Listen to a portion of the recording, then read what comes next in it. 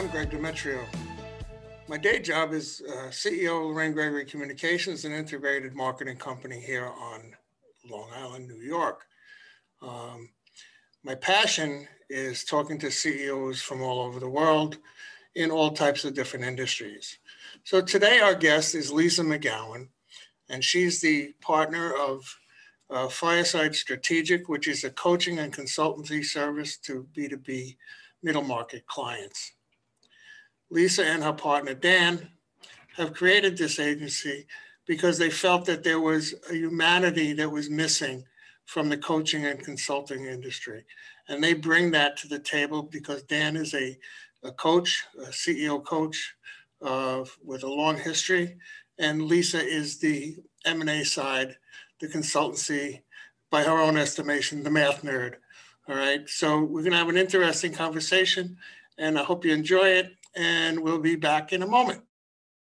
The Ask a CEO show is brought to you by Lorraine Gregory Communications. Lorraine Gregory is an award-winning agency for digital and traditional advertising. Helping clients' campaigns succeed, they have been telling personal and brand stories for more than 30 years. The agency with a difference, providing strategy, planning, design, and production, including printing, direct mail, and video production. They are your one-stop marketing partner. Check them out today at LorraineGregory.com.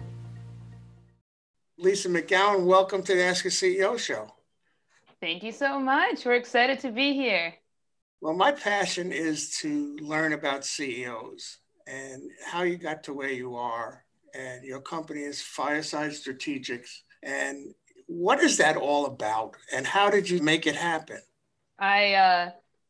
You started my career as a management consultant. I worked for a big firm for many years, and then I was an independent consultant, really focusing on growth, partnering with companies to really supercharge where they're going, breathe momentum into their growth trajectory. And it was very fun, but I always felt like there was a side of business that had a little more humanity, a little more energy. And Dan's background is in executive coaching and in growing and selling companies, and combined with my background in management consulting, it felt like a perfect fit. And also, you know, the friendship was a wonderful and huge component of our partnership. And from there, the roots of Fireside Strategic began.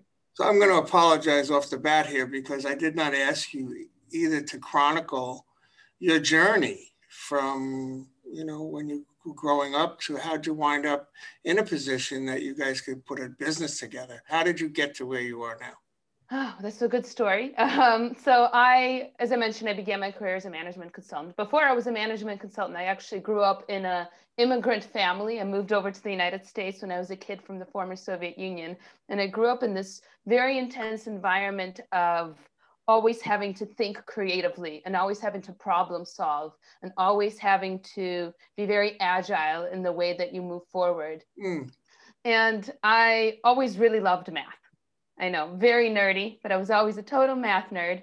So I ended up studying economics at the University of Chicago, and that's what brought me into management consulting.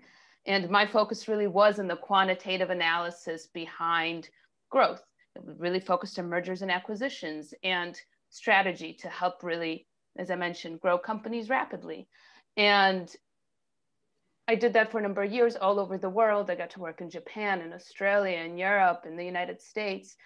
And while I loved a lot of the aspects of the job, I loved meeting with CEOs, learning their trickiest challenges, understanding really what's holding them back and help them figure out ways to move forward, I felt that there was an element of humanity that's missing in the traditional management consulting model.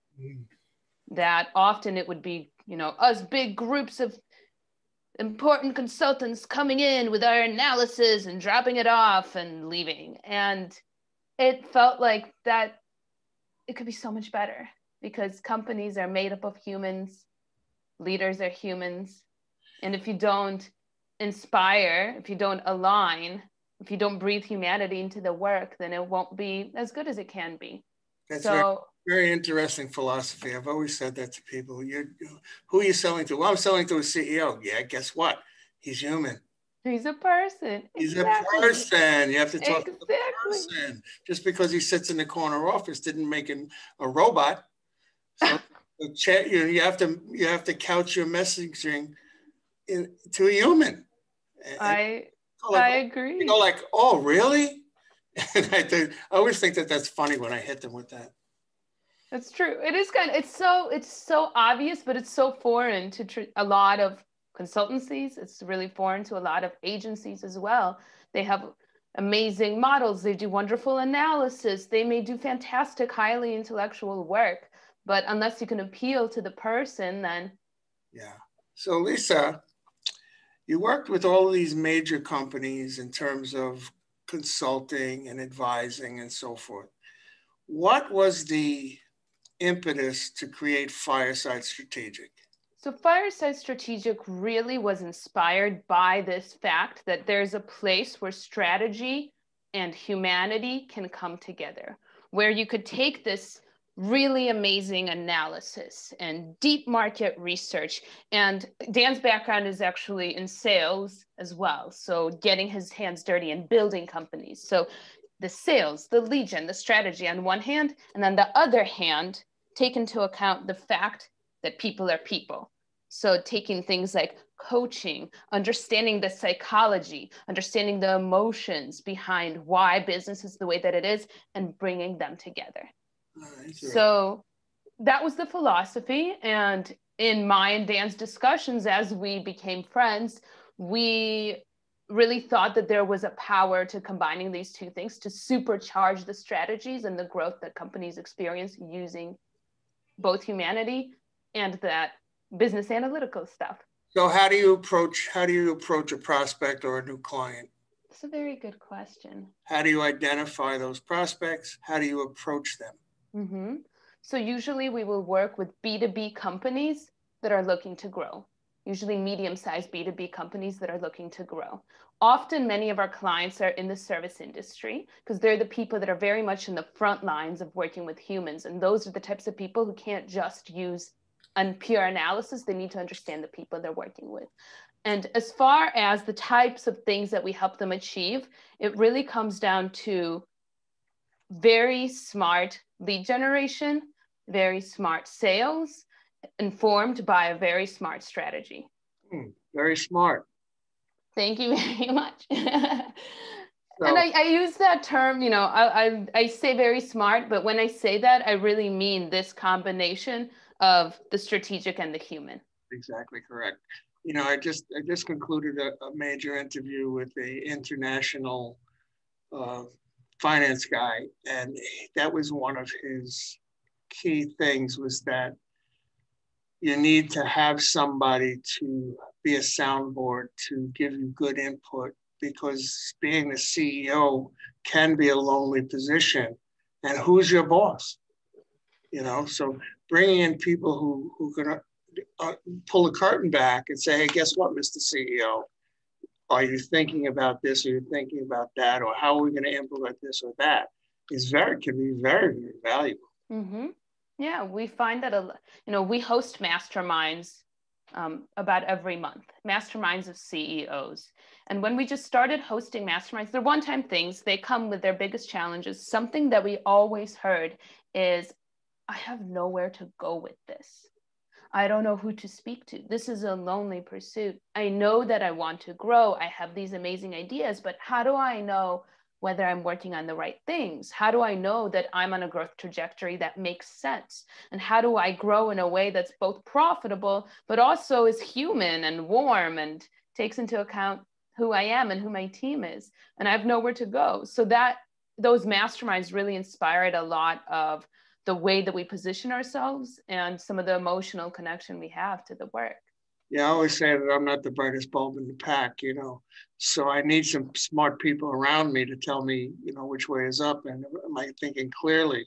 I mean, years ago, I was smart enough, minimally, to create an advisory board that meets, we used to meet monthly, now we meet quarterly. And they're the ones who hold my feet to the fire as a CEO. You know, I have to expose all the dirty laundry, if you will. And they're the ones who help me keep me from jumping off the tall building. That's beautiful. I love your self-awareness, but I also think that none of us are the smartest bulb on our own. No, no, not at all. Not at all. And you know what? If you surround yourself with smart people, you can always be better, always. So the fact that you guys come in and you say, okay, Mr. CEO, let's take a hard look at what it is we're doing here and how are you going to achieve the growth that you want to achieve, again, is a super valuable proposition. So when you do that, when you approach a client, a new client, how do you approach your task in terms of understanding their business and where they're trying to go and how they might get there? There are many components to this. And I'd say it begins with the leader. It begins with what their vision is and what they want out of a business. I think so often consultancies will begin with market, with the company, with the finances. But I do believe that especially for a medium-sized business, there's always that human who's running it and who has a certain vision for what they want to accomplish in this world. So we'll usually start out by meeting them and understanding precisely what they want to accomplish, both in their business and as part of their mission. That's step one. And then after that, we start peeling back the layers. And that's where all of these other things come in. So understanding what is their company? What is their company's differentiator? What is their market? What are some of the gaps in the market? What are the pieces that they want to grow into? How do they want to develop? And then it develops a very full picture, starting with the person and then everything that develops around them. It's a huge learning exercise, but we love it. Yeah, it's very similar to when we onboard a client, because you have to get into the weeds with them to be able to help them. Most of them don't even know what they want when you go in and talk to them. I want to grow. What does that mean? Do you want to have a better image in the public? Do you want to generate leads? Do you want to generate sales? What are you trying to do? Are you trying to find an acquisition target? What are you trying to do? And if you don't have those answers, you can't really help them. Mm-hmm. Well, this is actually, you point right to why I thought it would be so interesting with Fireside Strategic to combine the coaching and the consulting, because the consultant in me would say, I can't help you. Or I would say, fine, let's analyze the market and find the top 10 opportunities for you to grow. I'm going to build you a financial model. But with coaching, taking a step back from being the smartest person and actually getting to the bottom of what is driving this human, you could actually help them identify and come to some realizations around where they want to go, where they want to be. And then that's the juicy stuff. And that's what you use in order to do the consulting. That's why these two disciplines come together so seamlessly. So without violating any confidences, perhaps you can tell us about one of your assignments. Sure. So one of our clients is the CEO of a pretty big accounting firm here in New York City. And the assignment actually began as a coaching project because this guy, he's very introspective and he wanted to grow personally. We started to work with him to help him just achieve his goals. But then as we started to learn more and more about him and his business mission, his business vision, he had a couple of very ambitious goals. First, he had these financial goals. He wanted to grow. He wanted to have more influence. He had this very amazing skill set and very precise, very good accounting. But then there was this whole other side to what he wanted to accomplish, which was to empower people by taking some of the numbers off their plate. He wanted to see them thrive. He wanted to see them do personal development. He wanted to see them grow their own firms. And there was so much energy and humanity to what he wanted to accomplish in this world. So after we understood this bigger goal, we started to work with him on two different pieces of his business. One was helping him with his 90-day planning. He has a strategic process by which he reviews everything he does every quarter and adjusts his plan going forward. And before we started working with him, it was kind of a reactive process where he would get information from his staff and from his clients and react to that. A lot of companies, a lot of mid-sized companies tend to do that. They'll get feedback and they adjust, which is great. I think it's really important to get feedback. But he had a bigger vision. something that went beyond what was already happening. So we helped him through this 90-day process of partnering with him and helping him develop his strategy using his vision as well as understanding of market dynamics. We helped him become proactive in how he does his strategic planning. And as a result of that, his vision got so much bigger, and he actually started to implement very clear and precise things in his company to fuel his growth, both financially, but also help bring to life this bigger mission that he had, which included partnering with more entrepreneurs, which included partnering with executive coaches. And suddenly his life not only became more profitable, but a lot more interesting, a lot more human. Interesting. And then, so you get involved with the nuts and the bolts of these businesses that you work with. So culture is really important nowadays. Do you get involved with helping develop a culture in particular companies? We definitely have an influence on the culture. We're not an HR firm. I would by no means say that we come in and start managing the day-to-day of how people are managed and how they show up at work. But our philosophy is that culture is in many ways, the output of the way that the company does its job. So by helping a company do growth in a particular way, by helping CEOs find the human side of growth, that moves its way down through the company and impacts the culture dramatically. So for example, with this client that we just talked about, he started out being very, a practical, normal accounting firm. There's nothing wrong with that. And the culture in his organization reflected that. It was very professional. To be honest, it was a little dry. But after he started infusing his mission into his work, after he started working with entrepreneurs and coaches as part of his vision and his passion, suddenly his team was involved in projects that are spicy, they're interesting, there's energy behind them, and his team got a lot more excited and they became happier, they became more engaged. So I find that by helping companies with strategy that's human-centric, the culture adjusts in a way that's very positive. Well, isn't the saying culture will eat strategy for lunch? Perhaps.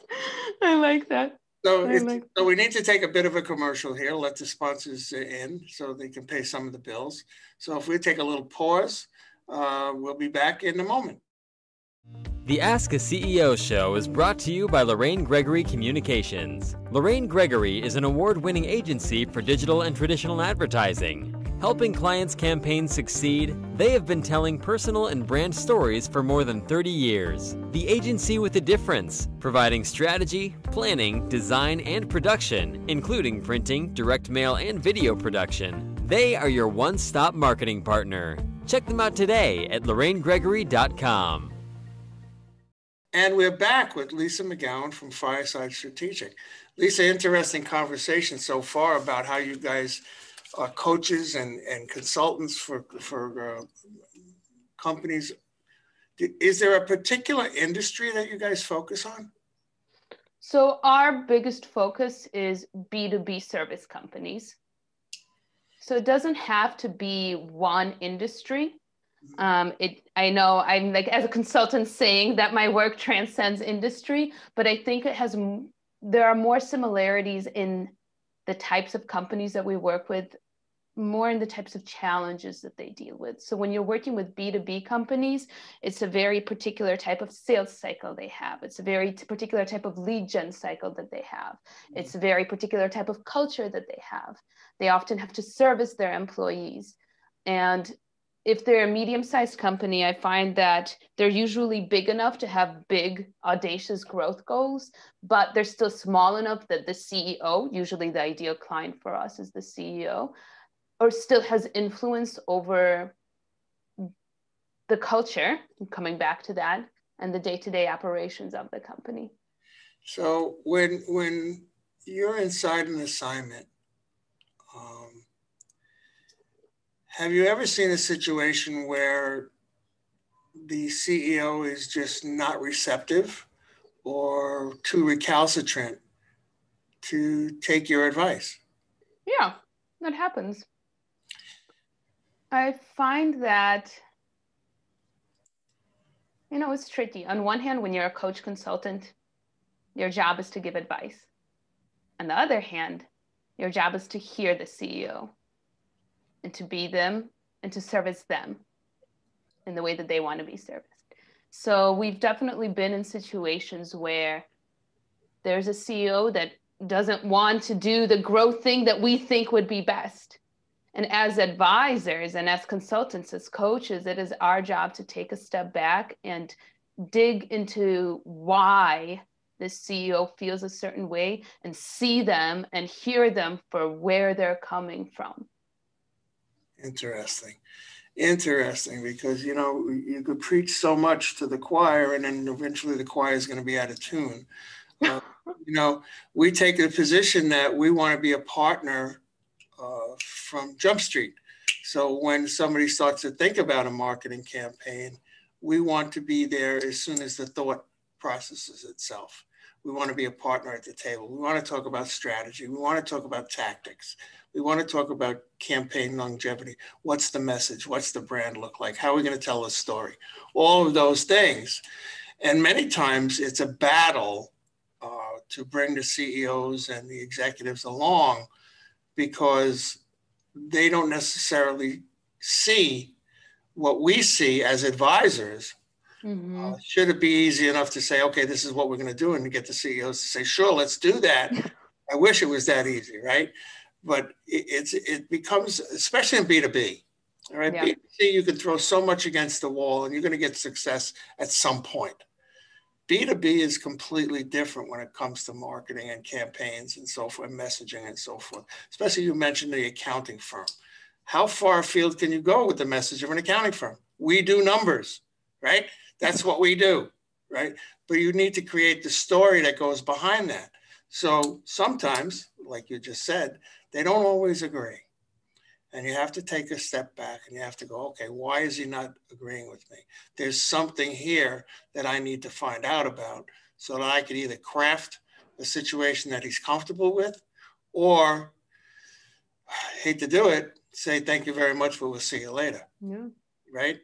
So I hope that doesn't happen to you guys. I'm sure you're pretty proficient in coaching and so forth, and you can turn them on a dime, I'm sure. But it just makes your job more interesting. It's not cookie cutter ever. Right? No, it's never cookie cutter. And there's a role that data has to play in all this.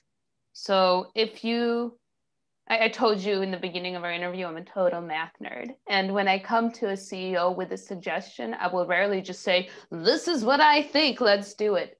Usually I will come with market analysis, with consumer insights, to indicate why a certain initiative makes sense. And ideally, if the logic holds up, the CEO will understand there's not much argument to be had. But so many decisions in business are nuanced, and data alone will only take you so far. And then this is where emotions come into play, and the CEO's own vision and mission and whatever gunk is stuck in their system will be a part of the decision. And I think it's really important to not ignore that. And you're right. Sometimes if it's just not going to work, there's no point of forcing it because it's their company. You need to move on. You need to move on. So rather than keep you all day, which I could easily do because you're very interesting and fun to talk to, tell the audience about the best piece of advice that you've ever received, and it can be personal or business or both. It's my mom's birthday today. Oh, happy birthday, Mom. Thank you. I'll let her know. And we were just sitting and having coffee before this interview and chatting.